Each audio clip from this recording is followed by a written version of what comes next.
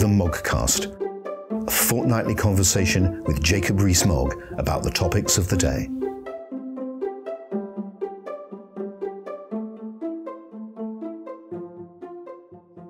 Welcome to the 79th Moggcast. This episode of the Moggcast is kindly sponsored by Thorncliffe, experts in the politics of planning and community engagement. Find out more at thorncliffe.com. I'm Paul Goodman, editor of Conservative Home, in conversation with Jacob Rees-Mogg. Jacob, good afternoon, and this is, of course, the first time we've spoken with you as a backbencher for some time. Yes, absolutely. So I am therefore able to go back to speaking somewhat more freely than I could when I was bound by collective responsibility. That's great. And what we're going to do in the next few episodes of the Moggcast is look back a little at what's been happening in politics recently, rather than me trying to put you on the spot, insofar as I ever could, about whatever the controversy of the day is that will be forgotten by tomorrow anyway. So I thought we'd have a conversation about the Liz Truss leadership campaign and the Liz Truss premiership. And I'd like to start it in this way, thinking back to the summer, and thinking back to it really in the context of the economy, because the whole Truss premiership rose and fell on the basis of her plans for the economy. And in the summer, I was asked by the Daily Telegraph to write about the two candidates and Margaret Thatcher. So I went and had a look at the early Thatcher budgets, and in some taxes went up and in some taxes went down. And you could make arguments about what had been done on the tax front. One thing that struck me very much was that in both the 79 budget and the 89 budget, very different sorts of budget, the planned increase in public spending was scaled back. And Margaret was always very cautious about increasing public spending. And I wondered at the time why neither of the candidates were willing to front up to party members about the fact that public spending clearly had to be reined in. Though Liz Truss really went into her premiership on the back of a leadership campaign where my memory is she'd not said she had to deal with public spending at all. And so it was obvious from the first, even to me as a non-economist, there was a big problem here. Do you agree there was a problem? And if you do, why do you think it happened? It's a very interesting point, because in my previous role as Government Efficiency Minister, I was actually leading the charge, in a way, for getting public expenditure under control, admittedly in the relatively small way of dealing with the civil service budget. And that was something that Boris Johnson had specifically asked me to do. And I agree with you that it was fairly obvious. It's still fairly obvious that public expenditure is too high. The reason we've got the highest tax burden in 70 years is because we've got the highest public expenditure. And we've got to work out whether we're spending money in the right areas. And there are some very difficult bits to cut, like the health service and welfare benefits. But are we confident that all government expenditure is as it should be? Are we confident that we are using taxpayers' money efficiently? And I rather agree with your Thatcher analysis that we need to be running the slide rule over all government expenditure. And it was a key missing part from both candidates' platforms. Why?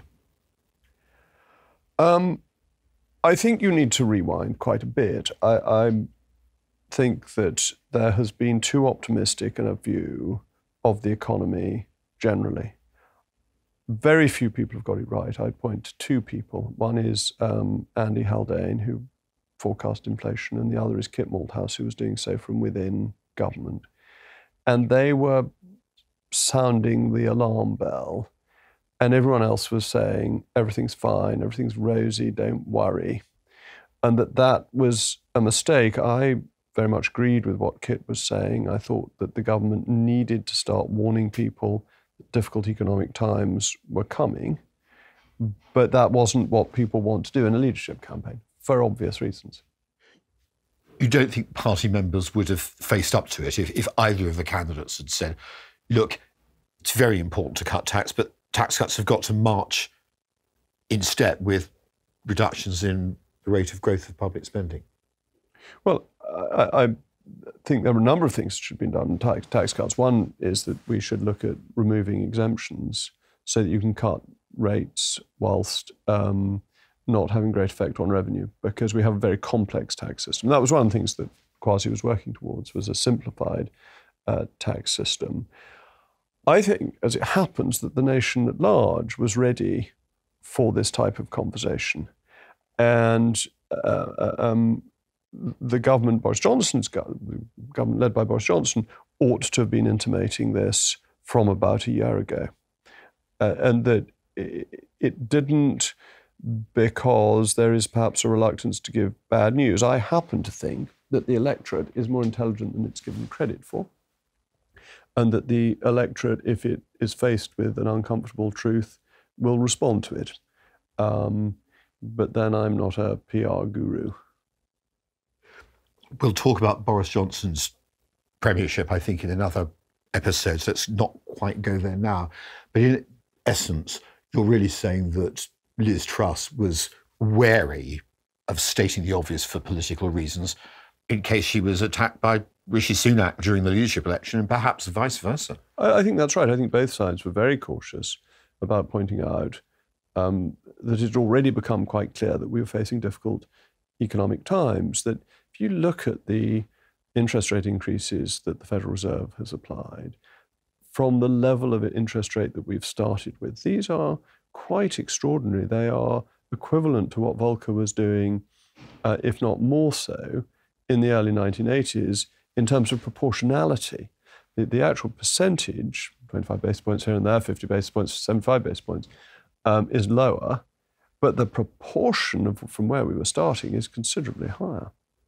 And just to tidy one point up, you mentioned Kit Malthouse. There's been so much change, chopping and changing of roles recently, that our listeners will have found it quite hard to keep up. Was this when Kit was in the Cabinet Office? Yes. It was when he was in the Cabinet. It was as a Cabinet Minister, Kit was warning other Cabinet Ministers that the economic situation was more difficult than they were thinking. He was warning, but the Treasury wasn't? No, he was doing a very good role as Cassandra. OK.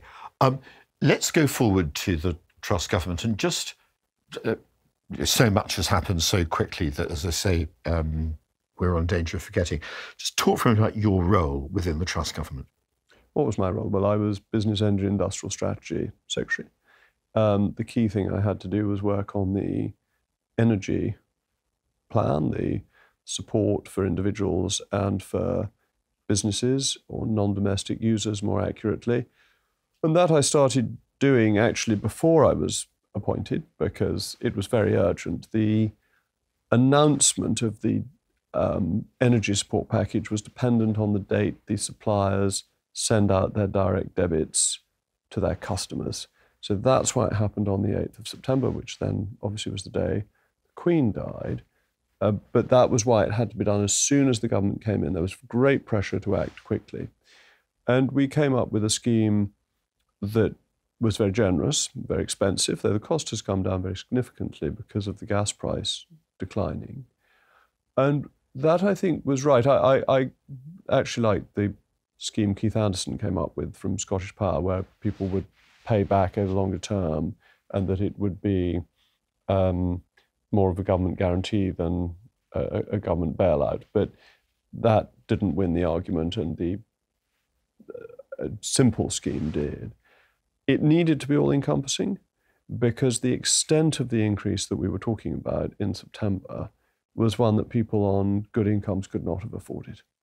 And therefore you were going to be hitting people a long way up the income scale who wouldn't normally come into contact with the benefits office. And you also needed to help a lot of businesses, because if your energy bill goes up 6, 7, or 8-fold, there are very few businesses that use so little energy that doesn't have a big effect on their bottom line. I want to say at this point, quite openly, while people are confessing what they did and mistakes they may have made, and things they may have got right, that on Con Home, we completely backed up the package at a time when lots of think tanks were saying it was too expensive, and you should target support more carefully, and this wasn't a good use of taxpayers' money. I think the reason for that was it seemed the simplest thing for government to do, to just cut through the Gordian knot and pay the money without getting into details of affordability, because it might be that there's someone on a modest income in a very large house and someone on a modest income in a very small one. How did you make the arrangements for all that? So I think the government at a point, the question I would ask would be, in retrospect, was it right to say that this should continue for 2 years, which Jeremy Hunt's now scaled back? I'll give you an example of what influenced me in why you didn't set a cap on the energy usage. And that was thinking of some of the social housing in North East Somerset, where some of it is around the war, either just pre or just post-war, is not to a high standard of insulation. And you may have a larger former council house with people living in it that isn't well insulated. And they would have been in terrible difficulties if we'd said, after a certain amount, you pay the full whack. So I think you're right, Conservative Home was right, we were right to do it all encompassingly. 2 years, the reason for doing 2 years was to provide people with reassurance, and partly as a recognition of reality that if gas prices next winter are up at the 350 pound level from the 50 pound level that they had been at before, the government will come up with another scheme for next year. And if it's very extreme, the government will come up with a scheme that helps almost everybody. And therefore, in a way, whether you offer it for 1 year or 2 years is entirely dependent on market forces. If the market corrects, the scheme doesn't cost anything in the second year. If the market doesn't correct, you end up doing it anyway, is my assumption. This was the same with businesses. We limited businesses to 6 months, but then people were saying to me, what are you going to do with the hospice next winter? To which the obvious answer was, well, if gas prices are as high as they are in early September, we will be helping hospices next year. And what about nursing homes? We'll be helping nursing homes. What about pubs? We'll be helping pubs. What about the steel industry? We'll be helping the steel industry. And so, in a way, the timelines are a hope, an aspiration, rather than, to my mind, anything set in stone. It will depend on the price. And actually, much anything thanks to the Germans' cut in their usage, prices have come down, extra supply has come on, everybody's tried to squeeze their supply as much as possible. So the price is well down off its peaks. And assuming it remains at these lower levels, then the whole cost of the scheme becomes lower anyway. And things like issuing more licenses for the North Sea will help at the margins. So you think Jeremy Hunt's right, in fact, to cut the support for a year? Well, as I say, I think if there's still a major problem, it will be extended anyway. So I think it's fine, but it may give him a slightly easier ride with the ABR. And just on the point about the extraordinary extensiveness of this scheme, already, only a few days have passed, literally, I can't really say weeks, since the Truss premiership end. A battle is being fought over what happened. And one school of thought says, what went wrong is all to do with the mini budget, to which we'll come in a moment. But there's another school of thought that says, what is all this about a radical free market Institute of Economic Affairs government? It's clear what went wrong with the Truss government. The Truss government spent too much money rather than too little. It's pouring all this money into energy support on top of all the support poured in for COVID. And what went wrong with the Truss government is it's too statist, not that it was too libertarian. What do you think of that? I think you come to the fundamental point of what is the state there for? And I think the state is there to help when people can't do it for themselves. And the cost of energy has to be paid for by the economy one way or another. And which way do you want it to be paid for? Do you want it to be paid for centrally so that everybody can afford to keep their business running? Or do you want to close 70% of public houses? which is what we're being threatened with. And you want to find that most people can't afford to heat their homes during the winter. There are expenditures that the state has to take on, whether you're a free marketeer or you're a socialist, that hit at certain times. And I think the COVID bills and the energy bills were in that category. If the COVID costs hadn't been taken on, we wouldn't have had any economy to recover with. Practically every business would have gone out if it hadn't had any income during the government-imposed close down. Now, energy prices are also, to some extent, government-created. Partly we have had a very wishful thinking approach to energy policy in this country, which left us highly exposed to movements in the gas price. And therefore there is an element that the government had created this problem for people. If we had followed different energy policy, if we'd got on with nuclear power, for example, then we would have had greater security of supply, less necessity for an increase in price. If we hadn't set up systems that based renewable energy on the gas price, we wouldn't have had quite the spike in electricity prices that we were getting. So I slightly feel that if the government creates the problem, the government has to solve the problem. And a lot of the failures in energy policy were government created. I suppose another way of looking at it is the government created the problem and the taxpayer then solves the problem. There's truth in that. But this is one of the things that worried me about our energy policy. I'm particularly concerned about our steel industry. Our steel industry pays, in normal times, 60% more on its energy bills than steel industry on the continent. This is because we put extra charges on top. And we then say to them, they get some free allowance for their carbon emissions. That if they don't produce steel, even though they're losing money because the costs are so high, they will lose their free allowance under the emissions trading scheme. It's like airlines losing their slots at Heathrow if they don't fly ghost planes. So what we are doing is making our steel industry uneconomic so that we import steel from abroad, which is cheaper, but it's only cheaper because of the impositions we put on our domestic industry, which creates more carbon emissions than if we allowed our own steel industry to be competitive. So the background to the increase in energy prices is not just Putin's war in Ukraine, it is also bad energy policy making domestically in the UK. The general argument you're putting forward is that in certain circumstances, government has to step in, then almost in brackets, even when actually part of the reason for stepping in is the government's fault. Yes. And that's fine. I'm just saying that obviously it's not fine, but it's fine in the context of establishing your view about the Truss energy bailout.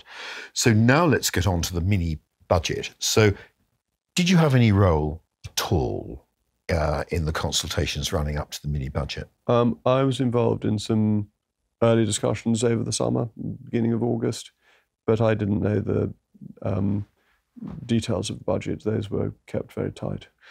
And your understanding is that essentially the mini budget, as I'll call it, was arranged between the then Chancellor Kwasi Kwarteng and Liz Truss, then the Prime Minister and a few aides. That's how I understand it. And what is it exactly that happened? Because in your understanding, in the weeks before the mini budget happened, I had a conversation with someone who later had a very senior role in the Truss administration and said, you realise in your statement you're going to have to deal with public spending, aren't you? Going back to where we were at the start of this conversation.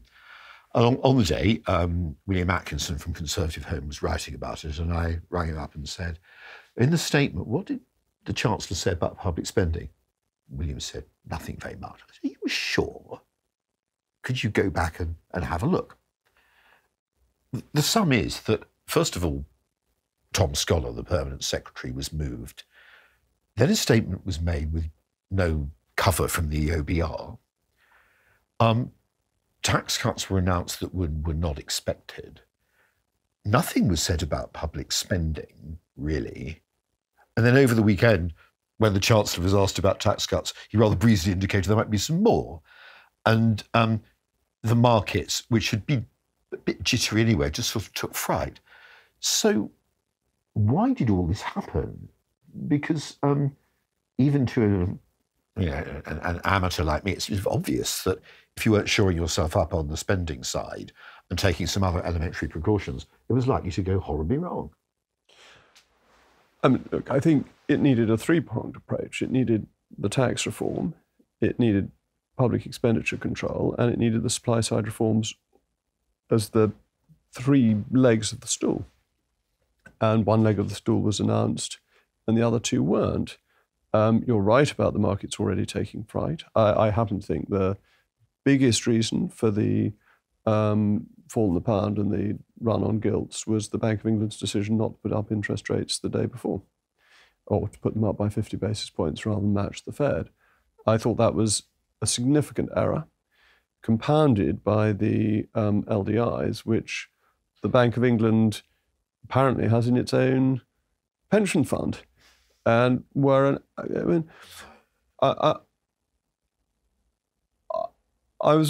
didn't know about the LDIs, but I was so appalled that we had got a regulatory system where our regulator told underfunded pension funds that they ought to hold gilts, which they were saying the whole time. That was the mantra from the pension fund regulator, and then allowed them to gear up at a high-risk, low-probability instrument, with a high-risk, low-probability instrument, when interest rates were at their low in the whole of history. Well, if interest rates are at their low in the whole of history, they can only go one way. And therefore you were taking an enormous risk that at some point interest rates would normalize, crystallizing a loss in these LDIs. I mean, it is the mini budget certainly didn't help. And the fact that it didn't have the other two legs of the stool didn't help. But the institutional failing of the Bank of England, pension fund regulator, the PRA, was, I think, quite extraordinary. I think, I may be wrong here, be corrected by listeners, that it's Warren Buffett who said it's not until the tide goes out that you see who's swimming naked. And a question that's puzzled me about the pension fund arrangements is rather like the question the Queen's meant to have asked in the aftermath of the financial crash. But I think the Queen's question was, why did no one see this coming in advance, or words to that effect? Yeah. Are you aware of anyone having written about this structural problem in pension funds before the crisis actually happened? I had no idea these things existed. And they reminded me of LTCM, which was a similar clever way of getting a very marginal return from very large amounts of money. So your at-risk amount of money is huge, your return on it is relatively small, and you find that you create a mismatch of assets and liabilities, and of duration particularly. And this was just extraordinary folly. But then it was ridiculous. I was trustee of a pension fund for some years, of Conservative Agents Pension Fund. We were constantly being told that we should hold more gilts, that gilts was the safe thing to own. And this was ridiculous because there was no return on gilts. There's no way you could make the money you needed for the pensioners if you just held gilts. That's what the regulator wanted. So I think we really need to examine our system of regulation because it hasn't worked. And to accept an area where I was certainly at fault, I didn't think the ABR mattered a row of beans. Didn't realise the city paid such attention to its forecasts because they've always been wrong. I happen to think Robert Choate was an absolutely excellent leader of the ABR, and I thought he did it with great distinction. But even Robert's forecasts were wrong, and they've been even worse since he's gone. The city minded. One thing I was right about is I said we mustn't do anything to undermine the independence of the Bank of England. I think the government has to stick to that. I think independence is a theoretically good thing. Unfortunately, the Bank of England has done a bad job. And just because you believe in independence does not mean you shouldn't hold the Bank of England to account. Was it at all damaging that Liz Truss, during the summer campaign, had suggested some form of reform of the bank? which, if the government and the bank are not on the same page, you get into difficulty, as you'll remember from the Conservative conference of 2016, I think, where Theresa May, primed presumably by Nick Timothy and Fiona Hill in her speech, said something about the bank's inadequacies. And the next day, there was all sorts of turmoil in the market. I think the government has to be very careful what it says about the Bank of England. I am now able to take the view that the bank must be held to account, because independence is one thing, lack of accountability another. Okay. Well, we've established that you think some of the blame lies with the mini budget, some with the bank and the system of regulation. It's just a little last question, perhaps on that. Perhaps it's impossible to answer. Why on earth do you think Liz Truss and Kwasi Kwarteng did it? Look, I think there was a feeling that there was great urgency to act, that there was great tendency to delay things and then they never happened. And therefore, if it were done when it is done for well, it were done quickly. And do you think there was a little bit of a view within the Truss administration, I felt this myself, that they somehow felt all their recent successor, Conservative or coalition predecessors, had somehow been sort of too timorous and too conventional and too interventionist, and that they were jolly well going to show them how it should all be done, even if they only had 2 years to do it? I think there was a feeling that there was an opportunity to get things done in 2 years, and that 2 years was a short time, and you had to try and bed in what you wanted to do. I certainly thought it was important to act quickly, and in the bit I was directly responsible for, the energy support, that had to be done quickly for a technical reason, a bit like the railway timetables in the First World War. I mean, the direct debits going out had to be done before they went out. But I think it was both acting urgently and not urgently enough. Therefore, we needed the supply side reforms and the spending cuts at the same point. Jacob, thank you very much. That's been fascinating. We've gone from the leadership campaign of the summer through to the mini budget. And I think next time we will follow events, go back over events from the mini budget to the end of the Truss government. So thank you very much. And this episode of the Moggcast has been brought to you by Conservative Home in partnership with Thorncliffe. Well, thank you very much. It's a very interesting early retrospective. The Moggcast, a fortnightly conversation with Jacob Rees-Mogg about the topics of the day.